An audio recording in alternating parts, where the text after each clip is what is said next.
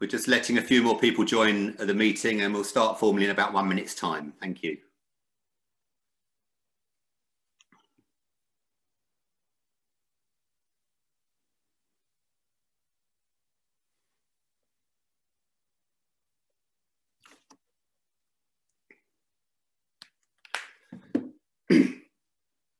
Well, good evening, everybody, and thank you for coming along to tonight's meeting. It's called What's Happening in Cuba, and it's a very timely meeting, of course, following events of recent weeks. My name is Rob Miller. I'm the director of the Cuba Solidarity Campaign here in the UK, and I'm going to be chairing tonight's meeting. We've got a wonderful lineup of speakers from Cuba, from Bolivia, and from Britain. And they will all be talking and discussing the recent events in Cuba and how the US government and the mainstream media have responded to those events. Before I start, I just want to go through the format of this evening's meeting. Please use the Q&A box if you wish to post any comments or any questions for our panellists tonight. We do aim to finish the meeting by 7:45, but if there is time, we will be able to take a few questions and ask the panellists to respond to some of your points raised. As I said, tonight's meeting is in response mainly to the events in Cuba, which took place around the 11th of July, a couple of weeks ago, when there were protests in several towns and cities across the island, in response mainly to the very difficult economic and health situation that the Cuban people are experiencing at the moment. Now, there has clearly been a huge amount of misreporting about these events, much of which ignores the role of US economic warfare, the blockade, and US government funding of opposition groups inside Cuba and outside Cuba, mainly in Florida. So this is an opportunity to hear about what is happening and what we as friends of Cuba can do to make ourselves aware of the situation, to share that information widely, and to campaign against US intervention and for an end to the US blockade at this difficult and dangerous time for the island. Now, our first speaker tonight is Cristina Escobar, who is a Cuban journalist. She's based in Havana, and she has a regular radio show in English on Radio Havana, Cuba, as well as broadcasting on several other Cuban news channels, including Canal Caribe. And Cristina also spent a year studying broadcast journalism here in the UK at Westminster University on an Achieving Scholarship. And as many of you will know, unfortunately, Zoom is blockaded from being able to be of use in Cuba. So it's impacted by the blockade itself. So I managed to interview Cristina on Friday. So we're going to play some of the highlights of that interview. It's about 30 minutes long in total. And we're going to put the whole thing up on YouTube, but we're going to play about 12 minutes of that interview now to give you those first-hand reports from Cuba. Like I say, the link to the YouTube for the full interview will be available in the chat box. But first of all, we're going to hear from Cristina Escobar in this video interview.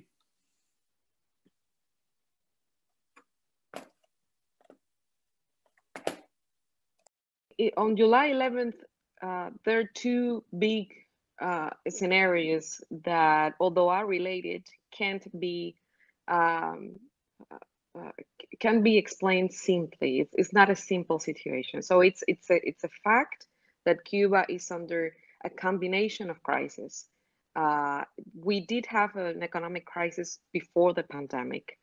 The enforcement of Trump's measures, which affect not only tourism, but also affect the family economy, because all the ecosystem of informal jobs, of the driver that used to drive the American visitor around in a lot of cities of the island, the paladar, the restaurant that used to host the American visitor, all of that disappeared from one day to the other because Trump decided.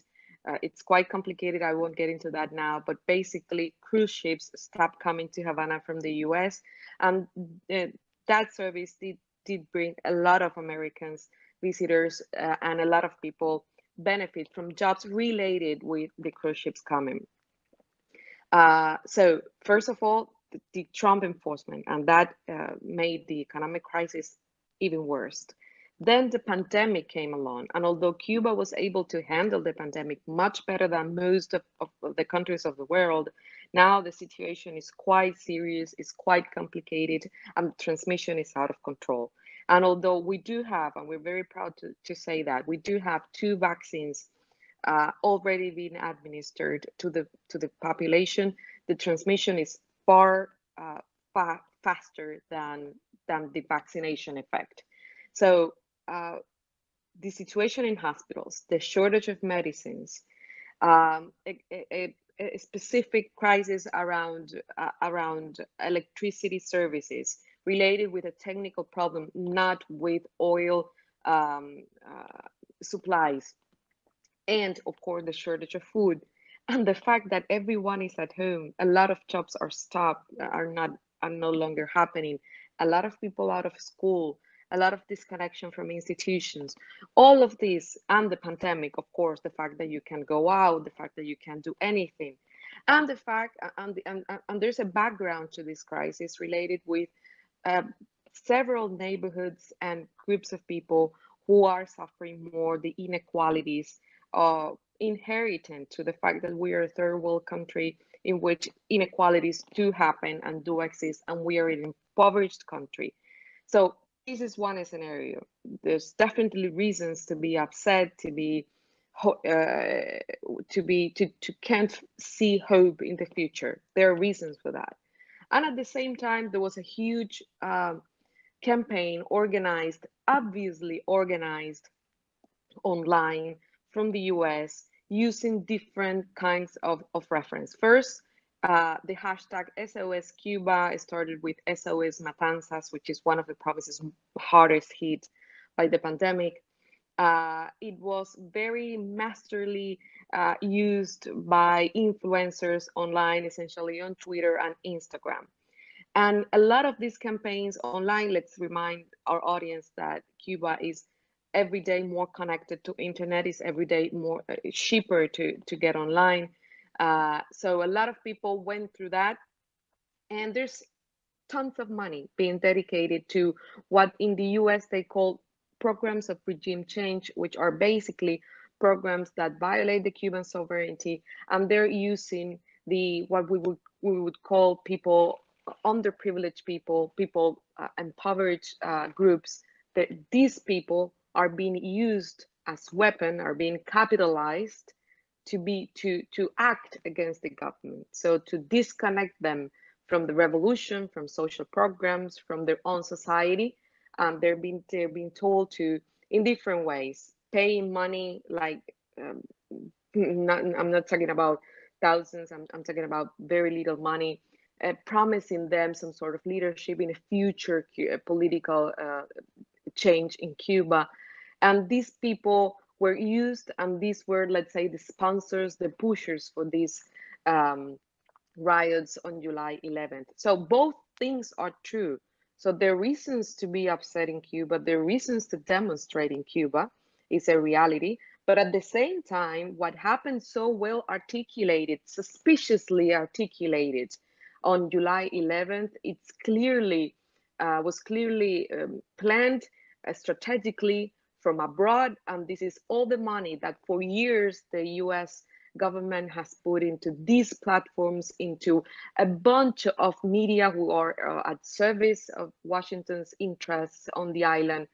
And it was, to be honest, July 11th, I saw images and I saw events that I would never, I never thought I was going to see in my country.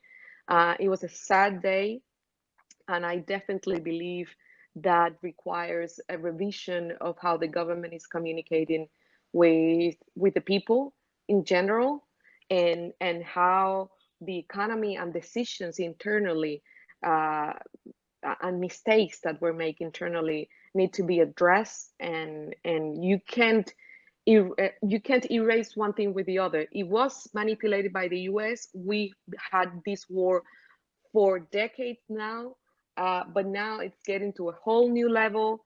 It's getting more violent, and it's giving the impression that it's all internal, that it's only related with internal problems and the failures of the government, and it's far more complicated than that. And it's also very, very, I would say, coward to do this in a context of pandemic.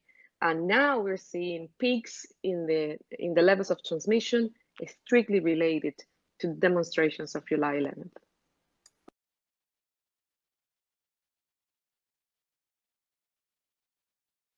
Obviously, an intervention on Cuba from the US doesn't have a humanitarian interest. We're seeing a lot of people, for example, the crazy mayor of Miami calling for war intervention, for bombs, for violence in Cuba. So I just don't relate to this humanitarian intervention narrative, because all I see from that country is aggression and our ways of limiting the way in which me as an individual and my country can develop normally as any other country of the world. So it's a lie. It's not true that they are caring or they're worried about the humanitarian situation in Cuba. This is a perfect excuse and a scenario as that doctrine of the raw fruit, that finally we're getting ready and the revolution will be toppled, like eventually now in just a few days, and it's happening. And that's not true. As a matter of fact, Cuba is more ready and is more prepared to deal with crisis than with circumstances of peace or negotiation, because for 60 years we've been under crisis and under an economic war.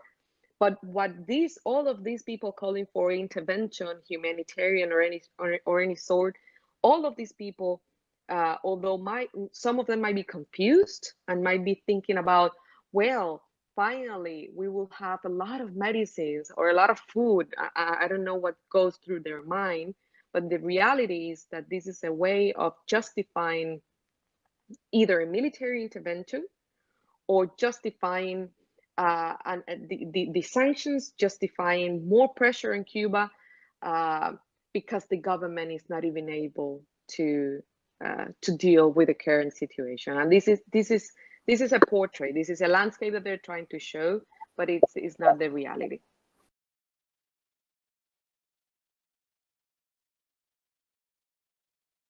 The media construction of what's going on in Cuba is tremendously important, because usually media it has journalists. By the way, for example, BBC journalists are no longer in Cuba. They have like a producer that come back and forth. They're in Mexico, and obviously this impacts the way, for example, BBC covers Cuba, because if you're not here, it's even harder for you to understand what's going on. And then I always say that Western media, when people tell me about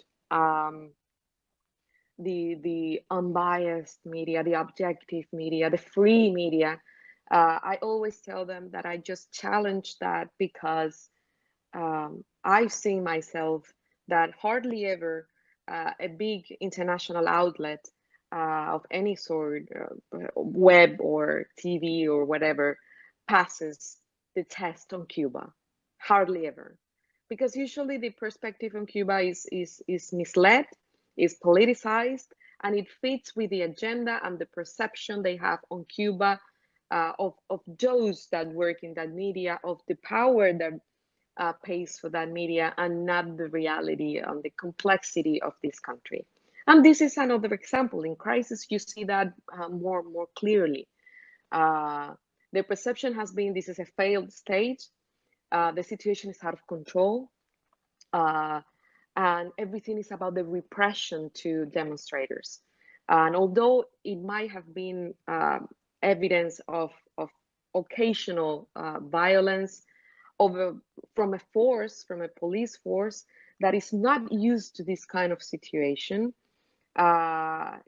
in general, the violence has come more from these articulated demonstrations that in some parts of the island has become quite violent, including launching stones to a child hospitals in Matanzas. I'm talking about serious violence here, unadmissible violence here.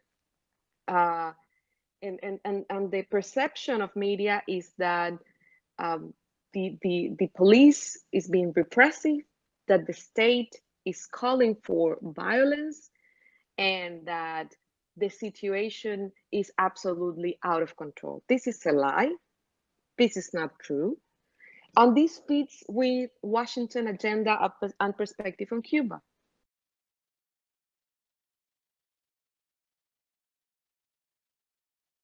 Thank you for inviting me to this. But for me, I think the biggest kind of help that we can receive right now is putting the word of how Cuba really is and what's traveling this country out there with a sense of responsibility and with understanding and challenging the Western media narrative on what are the problems in this country. There were episodes of violence against the UK embassy in London, and we need to stop this attempt of pushing us apart, of divorcing us apart, of polarizing this debate, and which in the end has the purpose of losing the sight of what's the real problem, what's the real enemy here. And the real enemy is a country that has determined as the purpose of a clear and publicly outspoken purpose of just erasing the political system of this country, because it sets an example for the rest of the world. And they just don't want that. And as this country, and this is a perspective that it has been said by many analysts, this country is moving forward, and it's moving forward fast. We are about to expand the private sector, control and taxing the private sector, but giving more jobs and better salaries. This country is definitely moving forward, and this is the moment in which they decide to do this, because they don't want Biden to take the Obama's path, and because they think this is the moment to actually go turn Cuba in what they want to see, what it used to be in the 50s, the backyard of the United States, a country with no sovereignty, a country with which could be absolutely colonized by the multinationals that run the international economy. That's what they want, and we can't let them do that. And the first victim, and I didn't say this, the first victim in a war is truth. And that's why it's so important that you guys keep doing what you do and keep putting the word of what this country means for the rest of the world out there.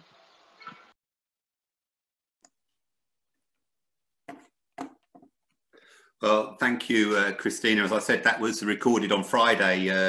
Zoom is blocked in Cuba, so we were very pleased to record that interview on Jitsi on Friday. And I'm sure you understand that Cristina is speaking to us from a very unique position in Havana. As she says herself, it's so important that we inform ourselves and others about what is really going on in Cuba. And Cristina has regular shows on Radio Havana, Cuba, and links to those shows and her full interview are in the chat right now.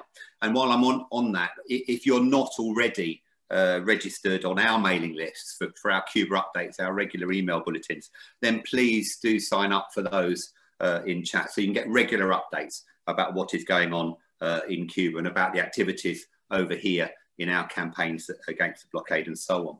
Right, our first speaker from this panel, people sitting here, is Grahame Morris MP. Grahame is the Labour MP for Easington, and he's also chair of the all-party parliamentary group on Cuba. And Grahame is going to speak, I believe, about some of the fabulous work that he and many of his parliamentary colleagues have been able to do in their campaign to explain about Britain and Cuba, friendship between our islands, and obviously about the blockade and the impacts of the blockade. Grahame, you're very welcome. Thank you. Thanks ever so much, Rob, and welcome to everybody and all the participants from all over the world. I want to bring solidarity and greetings from the all-party group in the UK Parliament to Cuba and all its friends, and just to say what a great honour it is for me to have the opportunity to share a platform this evening and to hear firsthand from so many excellent journalists, from diplomats, from trade union leaders, and from politicians about what's happening in Cuba and how we can support the Cuban people and seek to lift the embargo and the blockade. I just want to say a couple of words. I listened very intently to our first speaker, to Cristina Escobar. And I just want to say, first of all, it is important that we all understand. I'm certainly very aware of the difficulties that have been and are being experienced by the Cuban people currently and in recent months. And I'm very much aware that food, medicine and fuel shortages are critical and are causing real suffering to people on the island. But I think it's also important, as Cristina suggested, that we are aware and that we point out that the fundamental cause of these shortages is the cumulative effects of the ongoing and cruel US blockade. And yes, there are problems, additional problems that are being caused in Cuba and in many other countries by the pandemic. However, these have been exacerbated in Cuba by the impact of the blockade, the sustained impact, and by an additional 243 sanctions that were imposed by the Trump administration over the last 4 years, including 50 restrictions which unbelievably were imposed during the COVID-19 pandemic itself. In addition to this, in many countries across the globe, the current international health crisis has indeed stretched resources to the limit, and it's caused great distress and alarm in many populations. In Cuba's case, the effect on the economy has been devastating because the island relies so heavily on international tourism, and it's been so difficult, in fact impossible, to access hard currency. The US blockade and its impact on the Cuban economy is now more severe than at any time in the past 60 years in the 60-year history of US sanctions against Cuba. And Rob asked me to say some words about what we in the UK Parliament have been doing, along with other colleagues, to raise the case and to seek support, solidarity and assistance for the Cuban people. And myself and many other MPs, my colleague and good friend Richard Burgon is on the webinar this evening. We've been calling for urgent action to help the Cuban people now for many months. And in February of this year, together with 58 other colleagues, Richard included, I was able to table a statement of intent. It's called a Parliamentary Early Day Motion 1550, which called for the British government to improve trade relations and for the Biden administration to remove the island from this list, the list that the Americans have, the state sponsors of terrorism list, and to normalize relations in order to support the Cuban people at this time. I should also point out that members of the European Parliament's friendship group with Cuba, and indeed 80 Democratic congressmen or congresspeople, called upon President Biden to live up to his pre-election campaign promises by reversing even some of the Trump administration's measures, which are causing such unnecessary harm and suffering to the Cuban people. And indeed, at a bare minimum, the Biden administration could have reversed those Trump sanctions which prevent Cubans living abroad from helping family members back on the island. They're no longer allowed to send home remittances. It could also have reopened the visa section of the US Embassy in Havana to allow family visits to be processed more speedily. None of these things were done in the first 6 months of his presidency. despite a growing food crisis and shortages in Cuba, is a direct result of the policies of Trump and of the US administration. So in May of this year, again on behalf of our all-party group for Cuba, I wrote directly to President Biden calling for these changes to be made as a humanitarian gesture during the current health pandemic. It seems to me US policy towards Cuba is driven far too much by the politics of confrontation and of promoting the personal interests of individuals and politicians in Florida and elsewhere, when in reality it would be better driven by compassion and cooperation.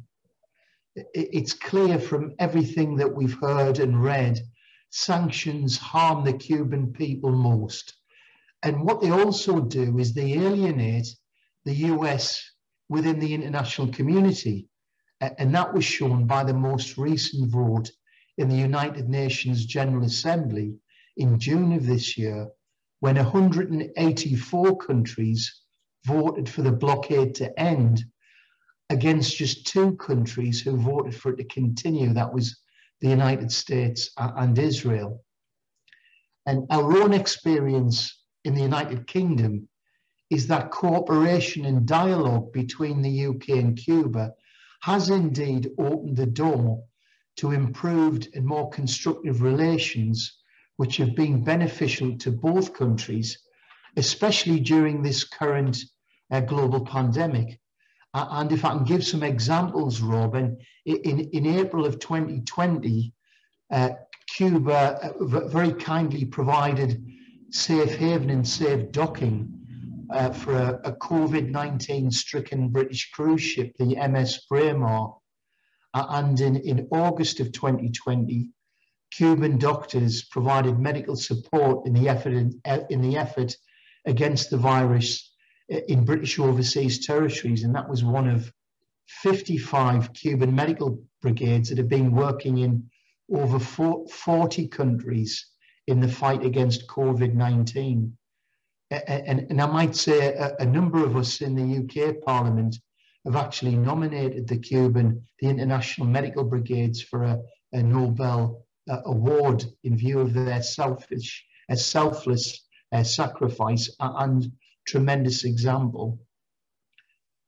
For its own part, the UK has helped and reciprocated the kind gestures from the Cuban people and the Cuban government by providing training and scholarships for Cuban students studying in the United Kingdom.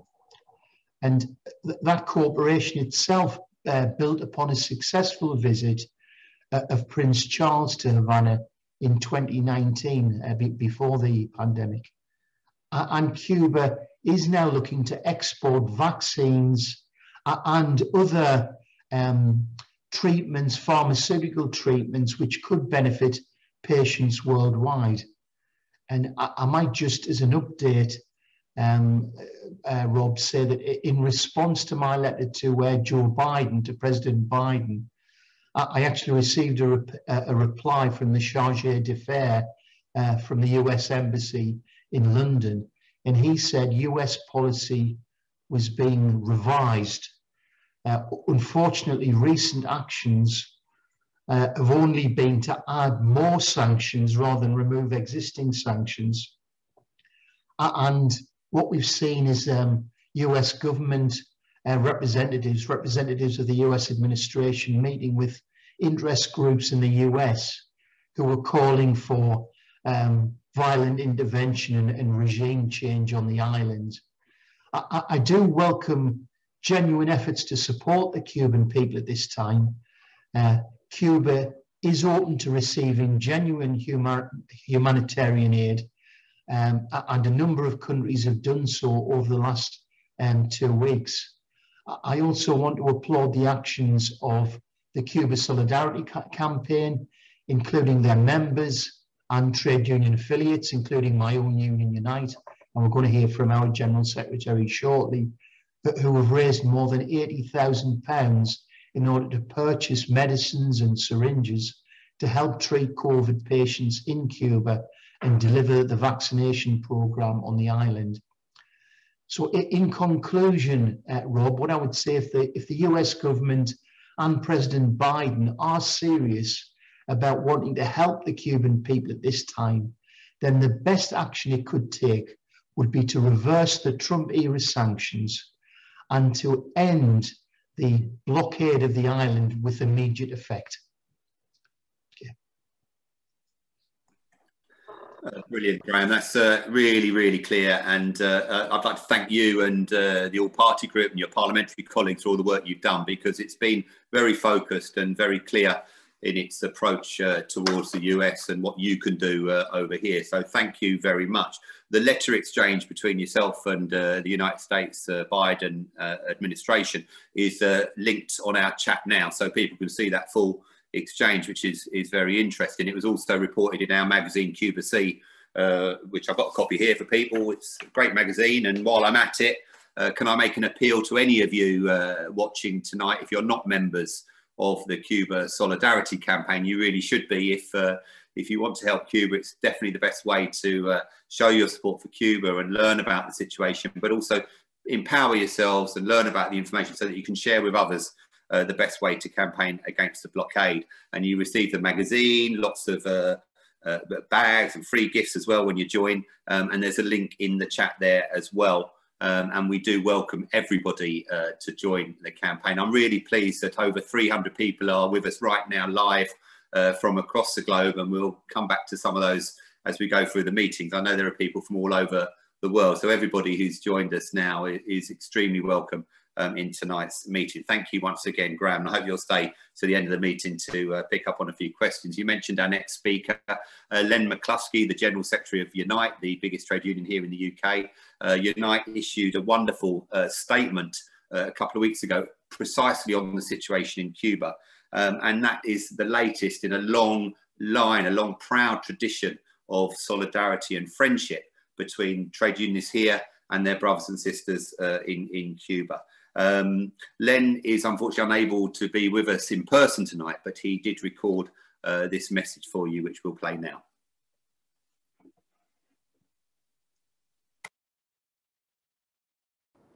Hello, sisters and brothers. I'm sorry not to be able to join you in person this evening for such an important discussion about the events in Cuba on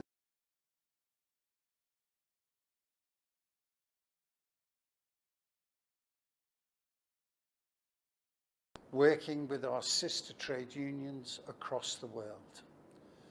You know, the bonds of solidarity and friendship between us and Cuban workers have included numerous exchanges, from attending each other's conferences to voluntary work by our young members on work brigades, and of course the long fight for the freedom of our Miami 5. Over many years, in all our contacts and discussions with Cuban workers, their unions, and with the 5 and their families, we have witnessed the impact of the inhumane blockade and interventionist US policies on the people and the country. These policies have prevented the nation from developing to its full potential and hindered trade with other countries who wish to invest and work with the island. Let there be no doubt, Unite fully acknowledges the essential grievances of Cuban workers and their families due to shortages of food, power, and medicines. These became much more acute during the Trump presidency due to extra measures imposed by his administration, and they have not been alleviated under President Biden. These, along with the COVID pandemic, are the root causes of the disturbances. Florida was held by Trump in last year's presidential election, and Biden, with an eye on a possible re-election campaign, has effectively thrown in his lot with the extreme right wing in Miami, leading members of which, including the city's mayor, have even advocated airstrikes against Cuba. The United States has been running a blockade against Cuba for almost 60 years. And since 1990, the blockade has been condemned year after year as unlawful by the United Nations General Assembly. The hypocrisy of the US Congress angers me. They talk about the sanctity of the law, and yet they have ignored international law for decades. The US and its singular ally, Israel, are perpetually on the losing side in this vote that even the United Kingdom under Boris Johnson supports. Such is the all-embracing nature of the blockade that last year a consignment, quite disgracefully, of COVID-19 medical aid, including PPE ventilators and testing equipment, was prevented from reaching the island. Despite developing its own vaccine, a shortage of syringes and other medical resources is hindering the speed of Cuba's mass vaccination rollout. The Cubans are already possess the necessary infrastructure to ensure that materials and medicines get to where they are most needed.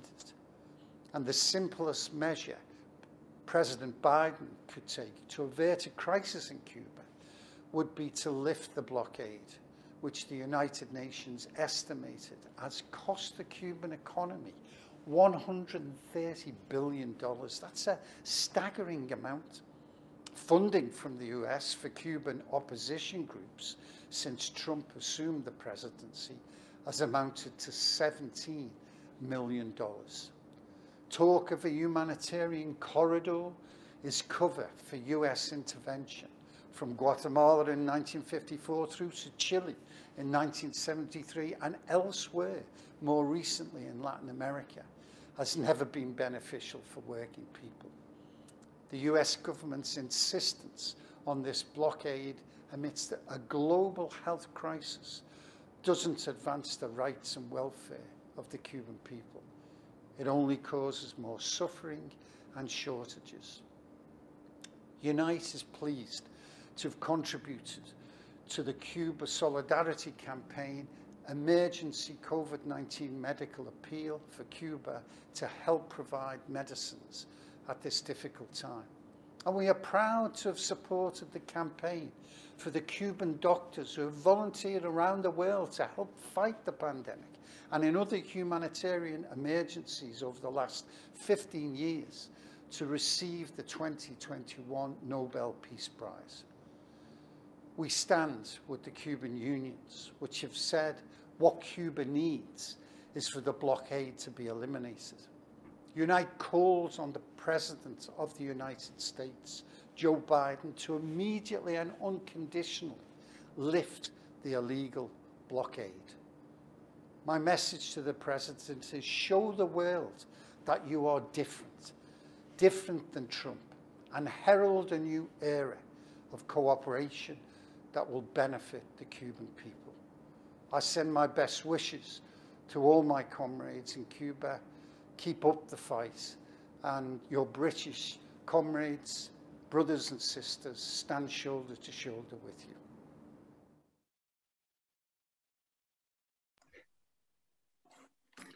Well, once again, what a brilliant explanation of Unite's position, showing a complete awareness and understanding of what international solidarity is all about at this time. And I'd like to thank Len McCluskey very much. I know he's standing down as General Secretary this year, but I'd like to thank Len. I'd like to thank his predecessor, Tony Woodley, and all the executive and the membership of Unite, but also all the trade unionists across the UK. 23 national trade unions are affiliated to the Cuba Solidarity Campaign, and they are a backbone of the solidarity movement in this country, and we're very, very grateful and proud of that association. So thank you, Len and Unite, for that brilliant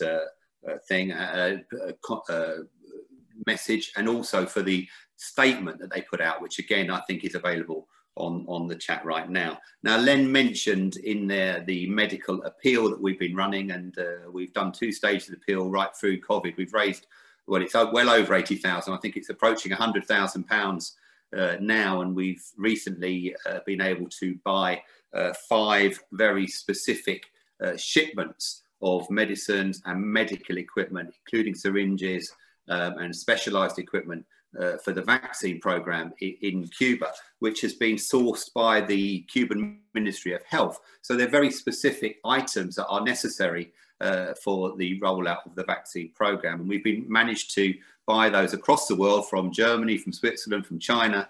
It's been tricky, particularly in light of the blockade itself. And I won't go into too many details about how we've managed to move the money around, but it's been complicated.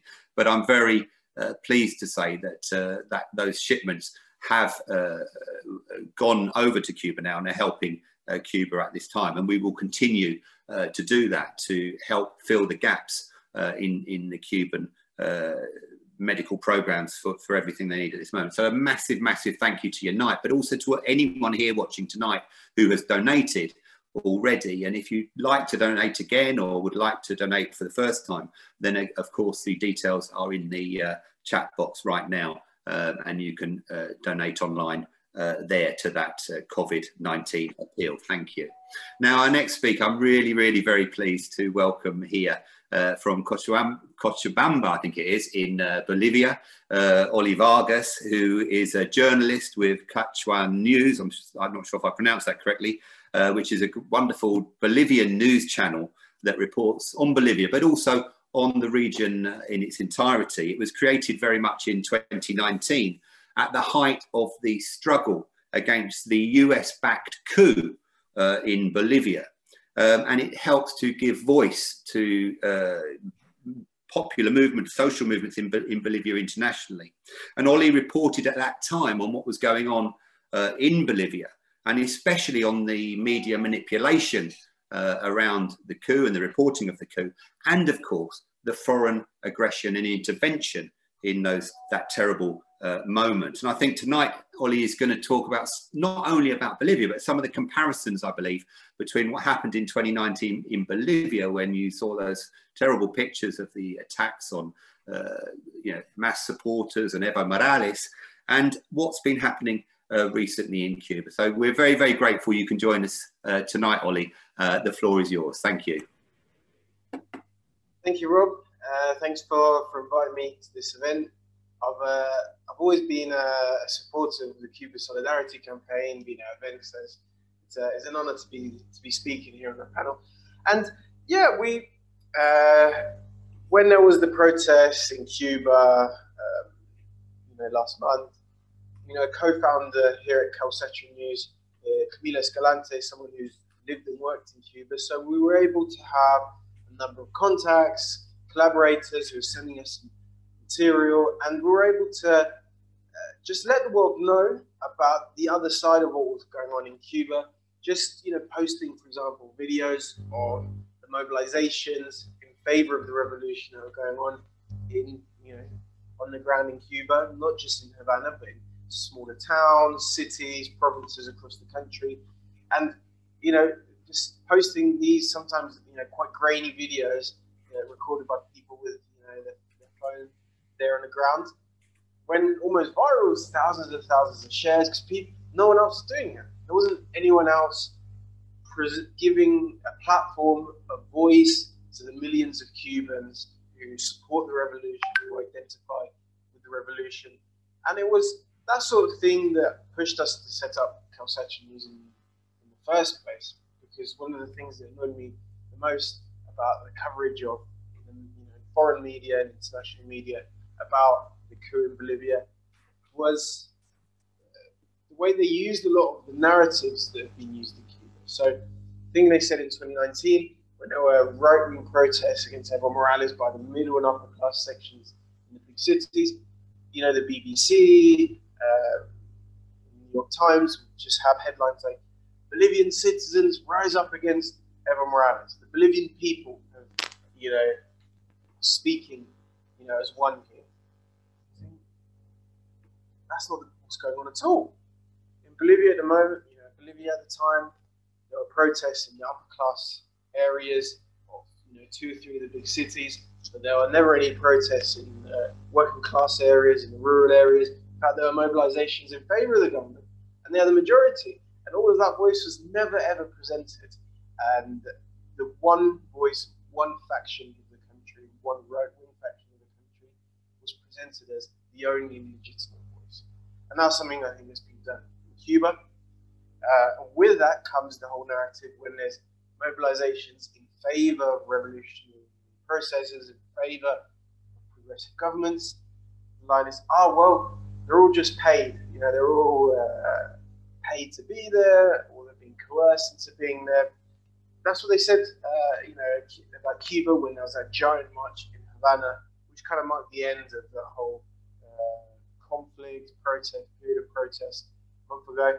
And, all of the outlets saying, oh, it's just, they're actors, they're paid, etc. And that's exactly what the people said about Bolivia at the time, where millions of indigenous people were mobilizing the length and breadth of the country. So, oh, they don't even know what they're marching for, they're just paid to be there. And, that was even said after the coup, after the mass lost power, when I would post, videos or pictures of giant marches, people risking, their lives to march against the dictatorship. You said, oh, they're all just being paid. Well, by who exactly? It was like a broken record. It was their only reply. And so I think we've got to try and dismantle some of that. We've got to point out how racist it is as well, because by delegitimizing mass mobilizations, as there was in Cuba, in favor of the revolution, you're delegitimizing the voice of millions and millions of Cuban people. Do those people not have a right to speak? Do those people not have a right to be heard at an international level? And so, yeah, it was that period when we were sharing footage on the ground in Cuba of these large pro-revolution marches. People were really pleased to see it because there's no one else doing it. None of the international media outlets are going to share that point of view, that point of view that millions of Cubans hold. So I think we should defend the voices of the majority of Cuban people who were mobilized in a big way in favor of the revolution. Because if we don't do it, no one else will. So I think that's a comparison that was definitely there. When we get onto social media, there's also a very strong comparison between what happened in Bolivia in 2019 and the right-wing protests in Cuba.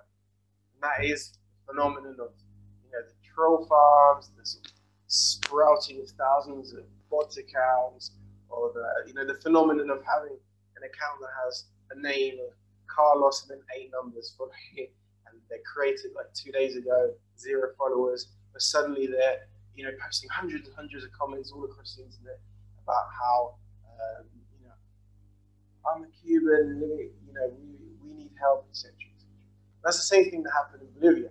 Bolivia is still a country where people only really use Facebook. It's the only social media that we use. Very few people use Twitter, Instagram, and others. And the Cuban government realized that they had a weakness because a lot of journalists, people internationally, often get some of their news and information.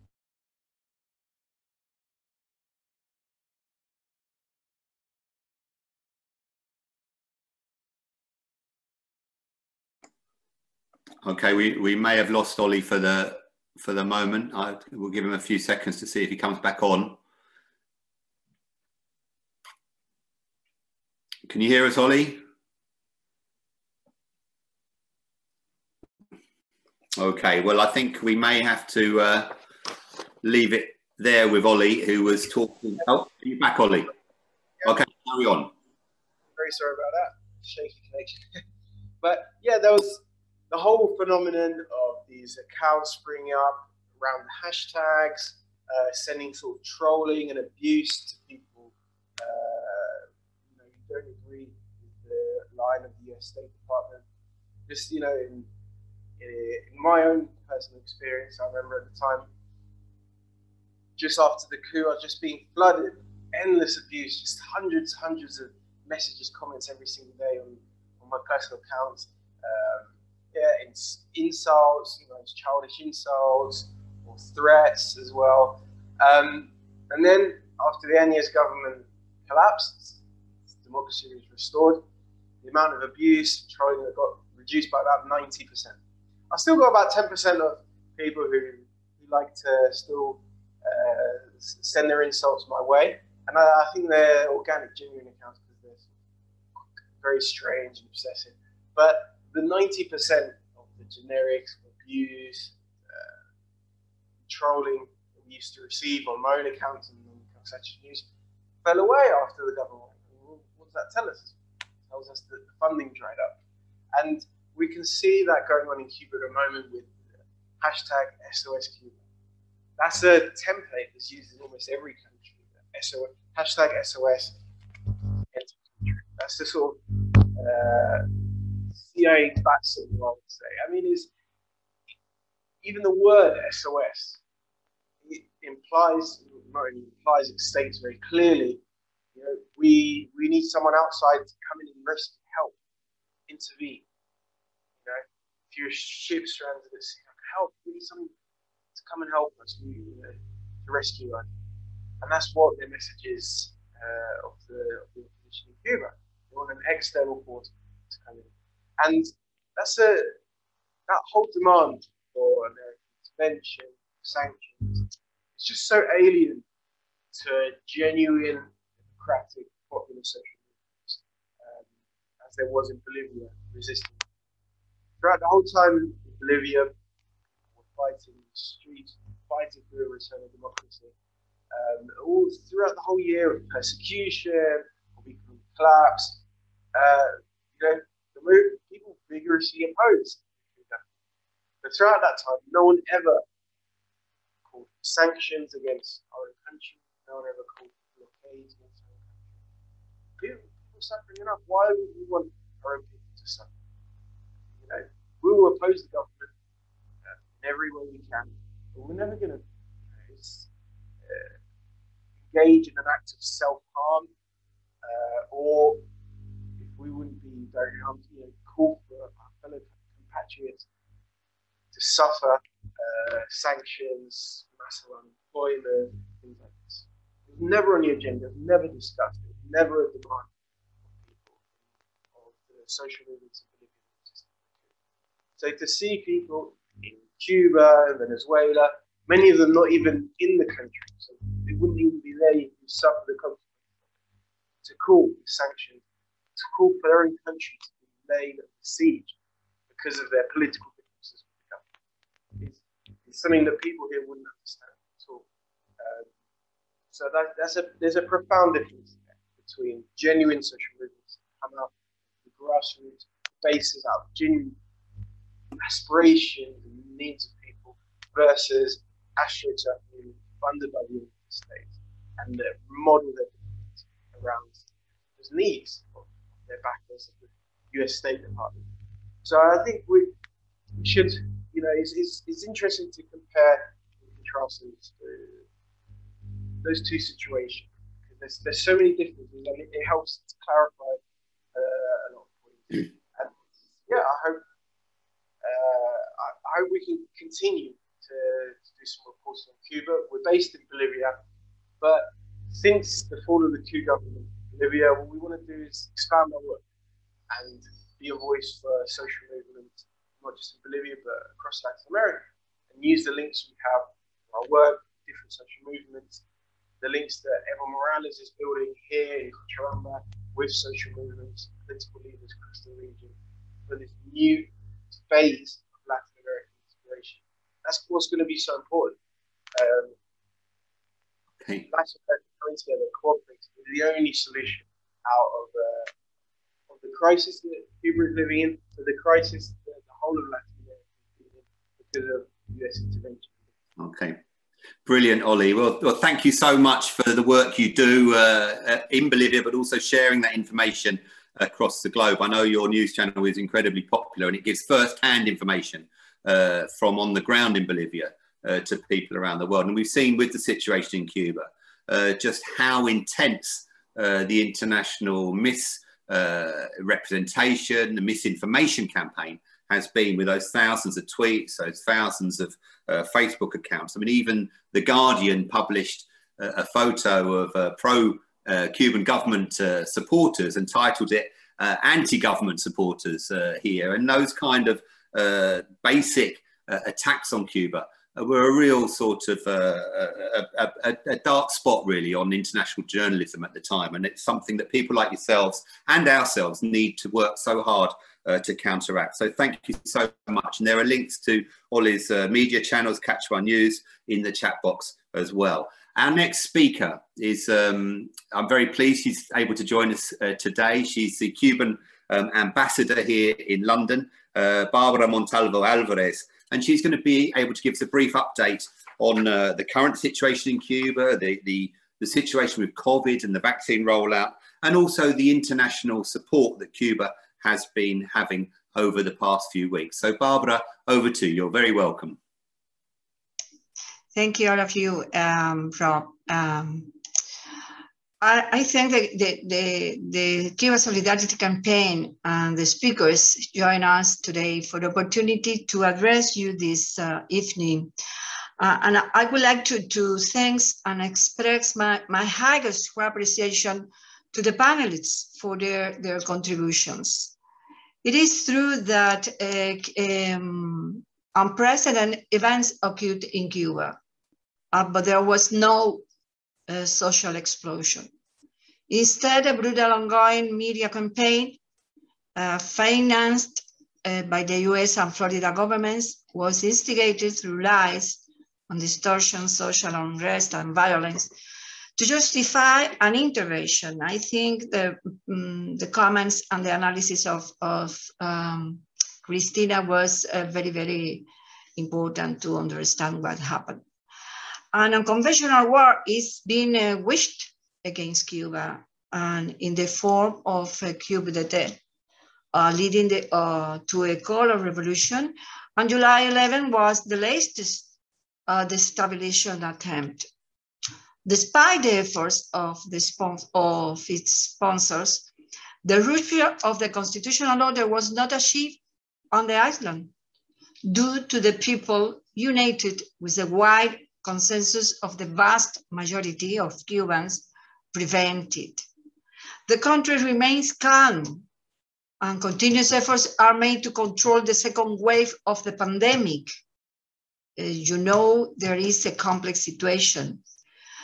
Our authorities are evaluating the present situation in connection with representatives from different sectors in order to find the best solution to all the problems.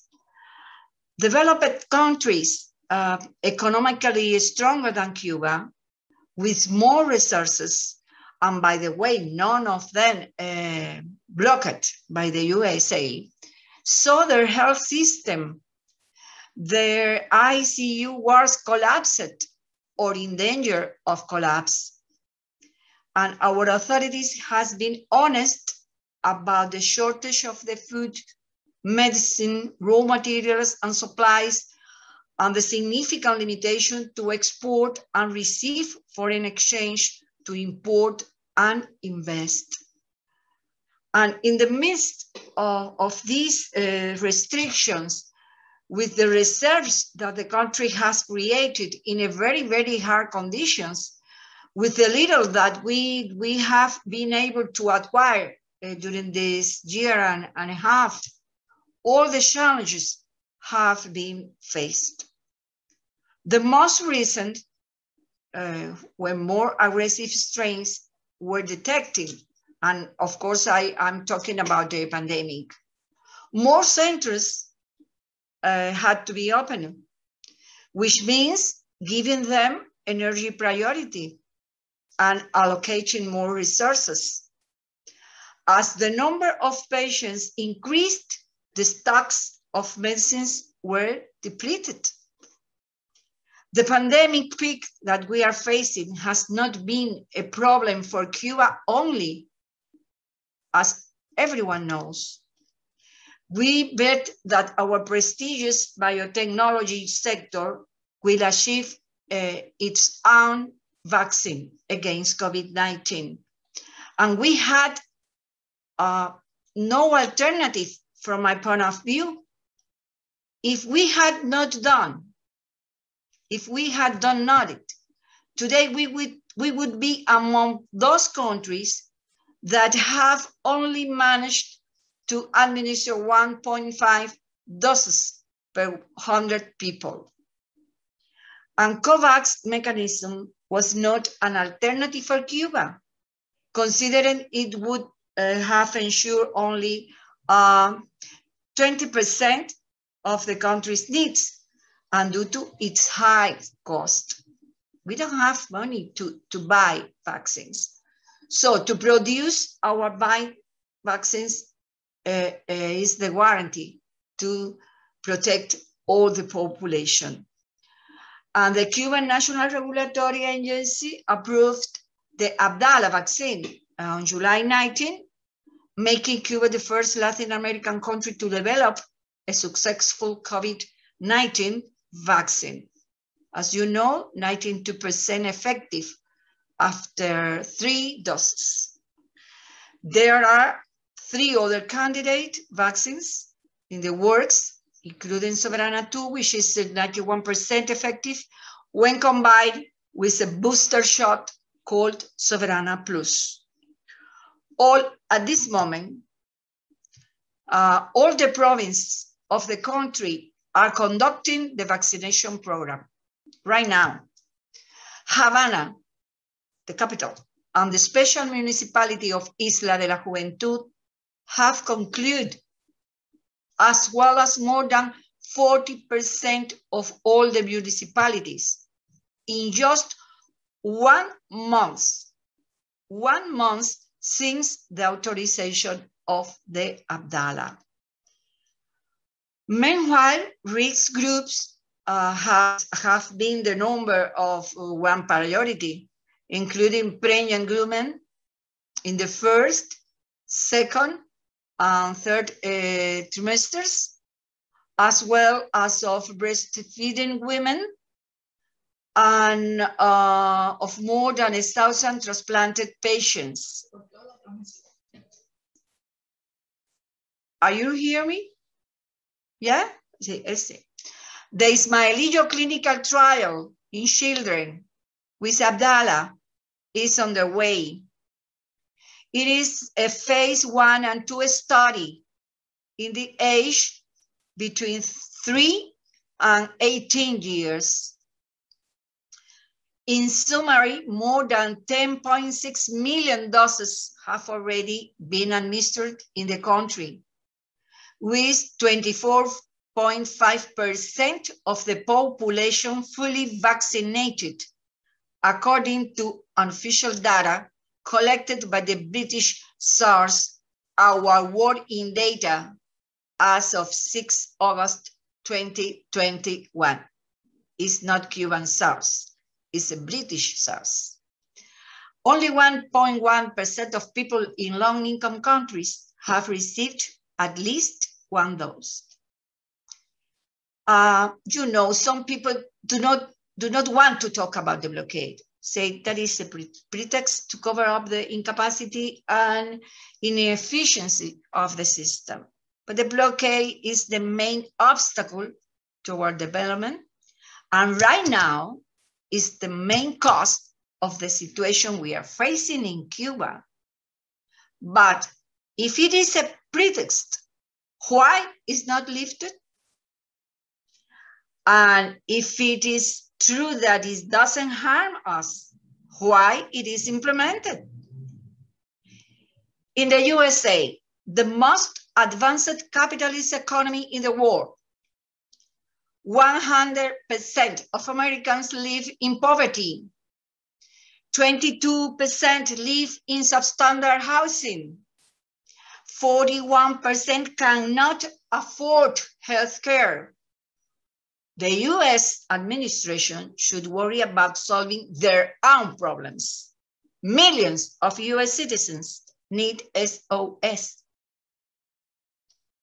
Curiously, the tightening of the measures and actions applied to asphyxiate Cuba, particularly during the pandemic, has taken place in the period when the Cuban model has undergone the most changes. For me, it's obvious that the goal is to prevent at all costs that this model proves efficient. They don't want that Cuba, the model of Cuba, be successful. And that path can lead to a mistake. You know, we have a legitimate right to defend ourselves, and we will. It would be irresponsible to encourage, to support in any way, or remain silent about the possible use of force against Cuba. The US administration should decide the policy on Cuba based on the national interest of the USA and the mutual benefits of a normal relationship, and not on electoral interest. As Fidel said, and I quote, "Sovereignty and freedom are essential rights of nations, acknowledged by all the people of the world. And the more powerful a country is, the more it is obliged to respect small countries. It is not about defending only justice, which is our right. It is about defending the sovereignty of the country. It is about demonstrating that we have the right to govern ourselves and that no one has to draw guidelines from outside." I reiterate on behalf of the Cuban people our profound gratitude for the support and solidarity with our country offered throughout so many years. It has been especially valued during the pandemic and in this particular moment. I would like to underline that many among you and beyond the United Kingdom who are part of the international movement of solidarity with Cuba have united political or ideological preferences aside around a cause considered just, against the blockade, against the interference in Cuba's affair, against any kind of intervention. It is not about defending a political system or model. Some may even be critical and not share our views, but still recognize and respect our sovereign rights, as this afternoon all of you has expressed. I'm really thank you for the support. Please confident that Cuba, the Cuban authorities, the people of Cuba continue to do the work to be more perfection our model in order to our people receive what which deserves, which is belief in peace and find the social benefits for all the people by our efforts. But blockade is very hard. Thank you all of you.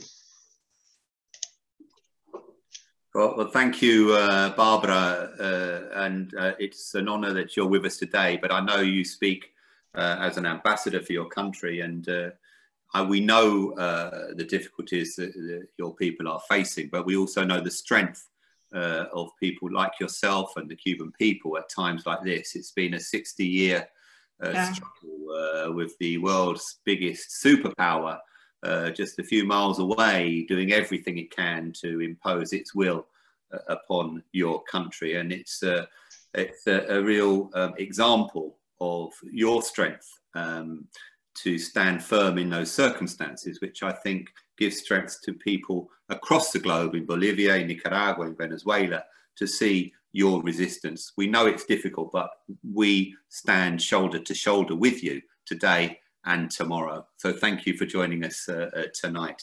Our next speaker, our final speaker of the evening, is someone I'm very pleased to call a friend, and somebody who we worked with for many, many years, who's done a lot of work over so many years with Cuba and continues to do so. Now he's a leading member of Parliament. So Richard Burgon is the MP for Leeds East. He's also the Secretary of the Socialist Campaign Group of Labour MP. So Richard Burgon, thank you very much for joining us. Thanks so much, Rob, and thanks, Ambassador, and thanks to all the speakers. It's a real pleasure to be with so many people this evening, united around the common cause of supporting the self-determination of the Cuban people and opposing the brutal blockade that's caused so much suffering and misery to the Cuban people over so many decades. And we're meeting, of course, at a time where the current situation in Cuba, as Graham Morris, my friend and colleague, mentioned earlier, is causing real suffering for the Cuban people, with serious shortages of food, medicine and power supplies. Anybody who cares about the Cuban people, anybody who is a humanitarian, will be sorry to hear this, will be sorry to know this. But unfortunately, right-wing and politically extreme elements in the United States are amongst those actually who are rejoicing in this misery, because they see it as an opportunity to push the leadership of the United States of America to take a more hardline position in relation to Cuba. And we can't discuss the situation in Cuba and the suffering that's going on without reference to the blockade. And I know that some people would rather we didn't talk about that, but it's vital that we do. And let's start off talking about the blockade by looking at how the United States saw the blockade when it introduced it. I think this is very important.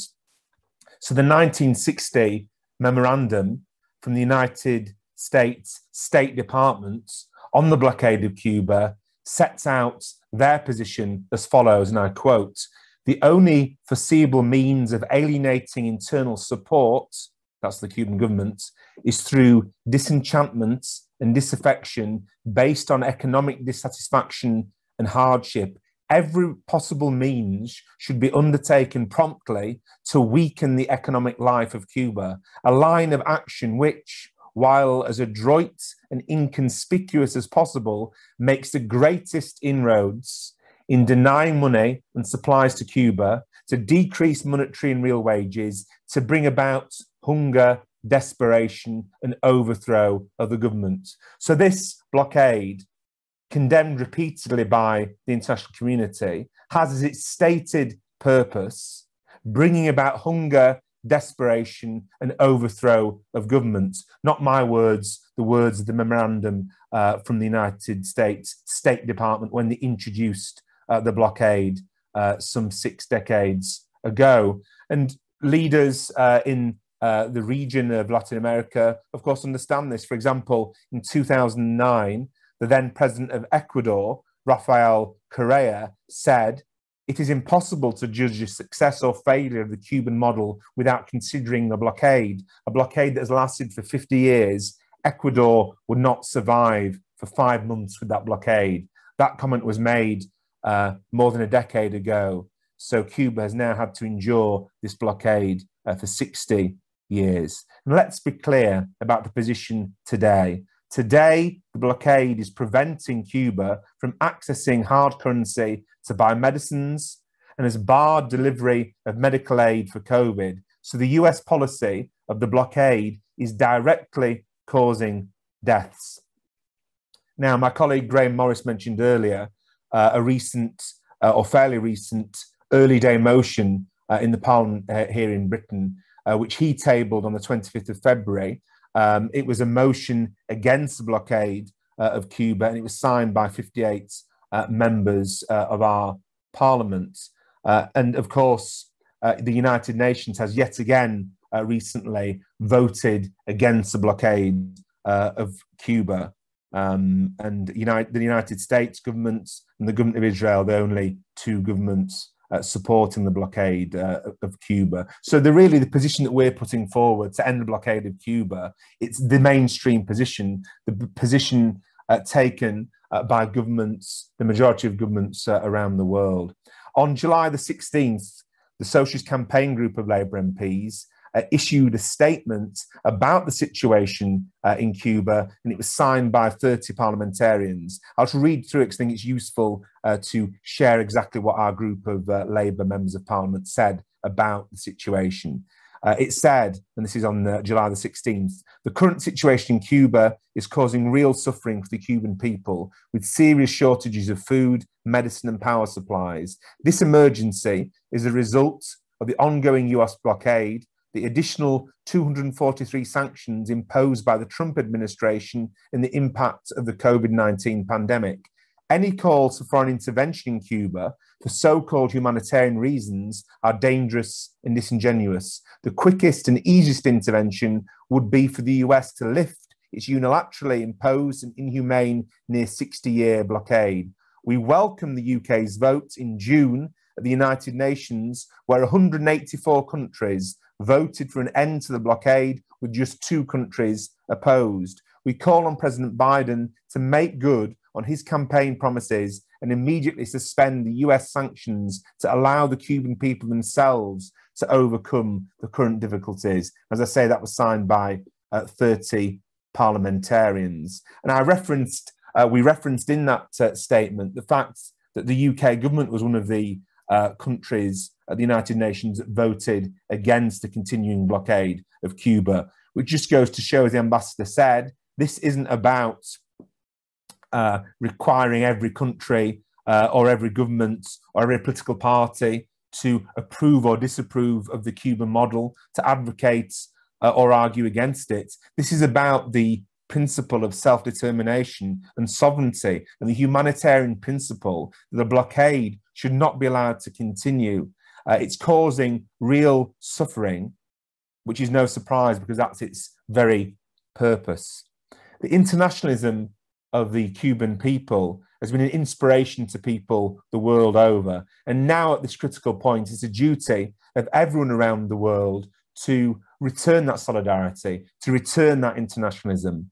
Nelson Mandela said that from its earliest days, these are his words, from its earliest days, the Cuban Revolution has also been a source of inspiration to all freedom-loving people. We admire the sacrifices of the Cuban people in maintaining their independence and sovereignty in the face of the vicious imperialist orchestrated campaign to destroy the impressive gains made in the Cuban Revolution. And that was Nelson Mandela not long after the collapse of apartheid. And of course, Cuba, as an internationalist country, played a key role in assisting the end of the vicious apartheid system in South Africa. The Cuban internationalist involvement in Angola was pivotal to the collapse of apartheid in South Africa. And Nelson Mandela talked about how the Cuban involvement in Angola ended the myth of white supremacy. And I think it's an important point that he made there.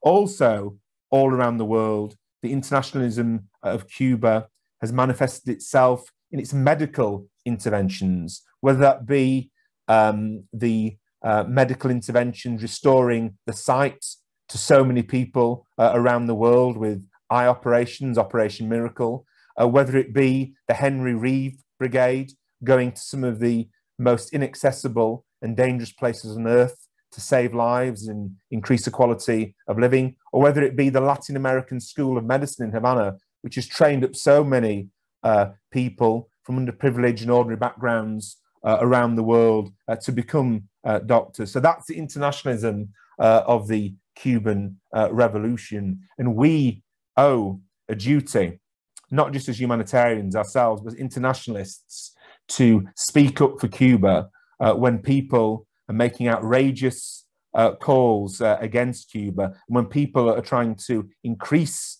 the misery of the Cuban people in relation to the shortages I've just referred to, and are trying to use that for their own political, ideological ends. For example, as was referenced earlier, the mayor of Miami, Francis Suarez, actually called for military action, for military intervention in Cuba. And he gave as an example of how he thinks it could work the 1989 invasion of Panama, an invasion which left more than 2,000 people dead.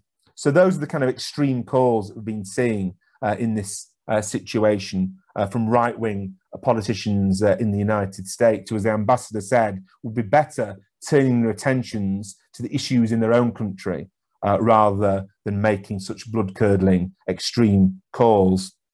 So the calls from Florida and from the United States for a so-called humanitarian corridor have military intervention and regime change as the ultimate goal. They're disingenuous, they're dangerous, because they're coming from the same people who have supported the blockade and called for it to be tightened over the years. If these politicians, if these people cared about the welfare of the Cuban people, they would be calling for the lifting of the blockade, rather than, as some of them have done, called for the tightening of the blockade, because the blockade is part of a set of policies responsible for the humanitarian crisis that the island now faces, because the US blockade is now as severe as it has been at any time in the 60-year history of that blockade. The US intervention has caused thousands of deaths in the last 60 years, from the Bay of Pigs to mercenary attacks on the island, bombing campaigns in Cuban hotels in the 1990s in an attempt to scare tourists from going to Cuba, in an attempt to strangle the emergent tourist industry in Cuba at the time, which was helping to support the Cuban economy, particularly after the collapse of the Soviet Union. Of course, the numerous assassination attempts on the Cuban leaders and actual attacks against Cuban diplomats abroad. So this is the context that this needs to be seen in, and that the people making these calls need to be, from the United States, need to be seen in.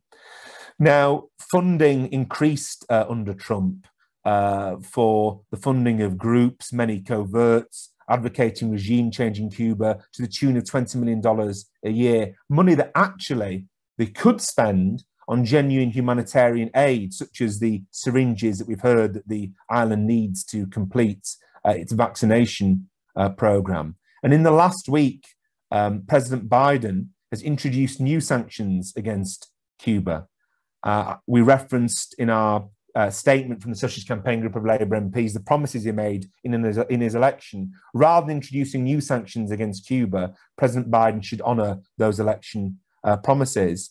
And by introducing those new sanctions, President Biden is ignoring the international community vote at the United Nations. So we ask President Biden to think again. But at the same time, as we've heard from the ambassador and from other speakers, other countries are setting the example on a genuine humanitarian response. For example, Mexico sent 800,000 syringes, 2 shipments of food and medical aid. Vietnam, Russia, Bolivia, Nicaragua, Venezuela have all sent aid in the last 2 weeks as well. And the president of Mexico said on the 12th of July, the truth is that if one wanted to help Cuba, the first thing that should be done is to suspend the blockade of Cuba, as a majority of countries in the world are asking. So now is the time.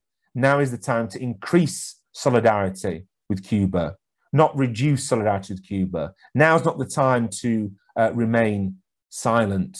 And we heard earlier about the distorted way the situation in Cuba has been reported around the world.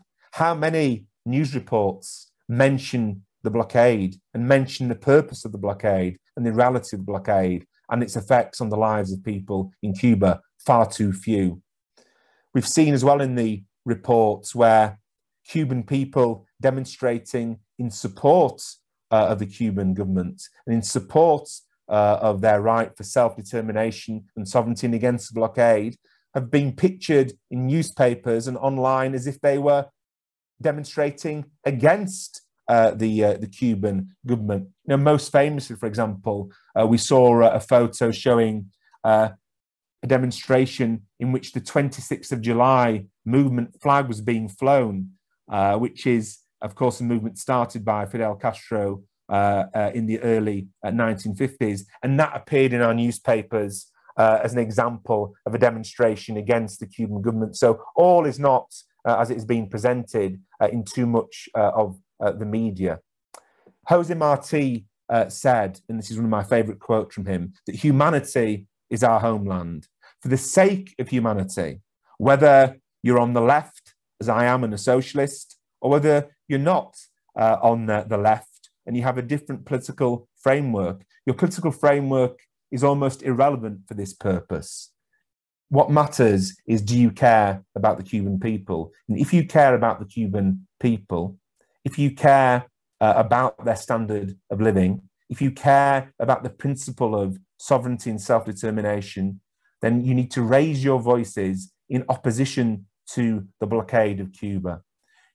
And when you do so, you'll be doing so as part of the mainstream, as part of the majority of governments in the world. 184 countries just the other month, again, voting against this blockade at the United Nations. So I'm delighted that the Cuba Solidarity Campaign is continuing to let the truth be known about Cuba, to amplify Cuban voices, and to campaign on the blockade and campaign for the ending of the blockade and for sanctions on Cuba. I think more and more people in our country and around the world are seeing how ludicrous and inhumane the blockade is. So many people from my own constituency and from constituencies across our country have been to Cuba on holiday in recent decades. And when they learn, or when they learnt that Cuba had been placed upon a list of countries supposedly supporting terrorism, what a false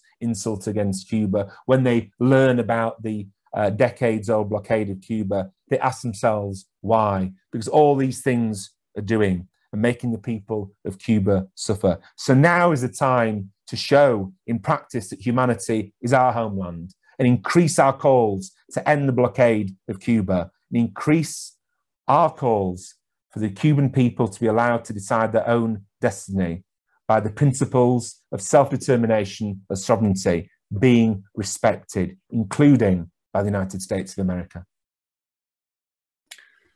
Brilliant. Thank you, Richard, for those powerful words. It's always great to hear you speak. Thank you so much. As ever with these meetings, we've seriously gone over time, so we're not going to have very much time, but I'm being pressed to answer a couple of questions for people and give the panellists a very brief opportunity. So you prepare yourself 1 minute answers if you want to come back at all, panellists. Don't feel you have to. But before we come back to the panellists for that 1 minute final comment, if they want to, I'd like to thank people, over 300 people with us tonight, people from across the globe, from Canada, Cyprus, Indonesia, the USA, Ireland, Pakistan, Mexico, Barbados, South Africa, Australia, and from all over. So thank you all for joining us tonight. If you are not a member of the campaign, please join. If you want to donate to the COVID appeal, please do so. If you just want to help the campaign and donate, you can do, and all the links are there in the chat. You can sign up for our newsletters, but do whatever to help the solidarity movement, share details about events and activities and about the Cuba Solidarity Campaign, and above all, learn about Cuba, learn the reality of Cuba, and find out what is really going on, which is the purpose of tonight's meeting. There was one specific question for Graham Morris, who was from Mary Lynham, which was to him directly. Thanks for mentioning the MS Braemar and Cuba's response to COVID in the world. And she asks about working towards a single Cuba Solidarity Campaign throughout Europe, which would bring friends of Cuba and trade unions particularly all together. So Graham might want to mention that one in his speech. There were also, in his last minute presentation, there are also questions about the success of the left in Latin America and how that might help Cuba. There was a specific one about Cuba's brilliant results at the Olympics. There was also a question which comes up every time in these meetings. Why is it that if 184 countries this year vote against the blockade and only the United States and Israel vote for it to carry on, why does it continue? Why does the UN allow the blockade to continue when the will of the world is so against the blockade? So there's just a few of the questions. We've got 20 or 30 different questions in chat, and I hope that we'll be able to answer all of them to those people over the next few days, either in chat or directly to the participants. So thank you all for coming. Just briefly now, if Grahame wants to kick off with a few words, but remember, it's just a minute each if you want to contribute, but don't feel you have to. Grahame. Okay, thanks very much, Rob. Just quickly, I did try and respond to Mary Lynham. I don't know if I was successful with the technology, but you know, I completely agree with her commentary there that it did show considerable generosity of spirit for the Cuban authorities to allow the British cruise ship, the MS Braemar, to have safe docking and to provide medical support to the crew and the staff. And that is in contrast with what the United States have done in denying medical supplies, components, and even access to hard currency to allow those vital supplies to be bought. So yes, I think if we're talking about moral superiority, then Cuba wins hands down, not just in the Olympic boxing, but on the moral scale in these judgments. I mean, it's appalling, and the numbers are clear. I mean, we've kept the pressure on the British government in relation to normalising relations with Cuba, and for them to put pressure on the US administration. In response to the particular question, would it be beneficial for us to work together? I'm in your hands on this, Your Excellency. I'm looking at the ambassador as to how that could be done. I'm quite happy to work with, you know, progressive elements of like mind in order to try and secure a lifting of the sanctions and the blockade. If that would be more effective, I'm quite happy to engage in that. But I'll be guided by your expertise in the diplomatic field. Thanks, Rob. Thanks, Grahame. Do other people want to say anything? Ollie, did you want to say anything, or are you okay? Yeah. Just a comment on the question about the left in Latin America.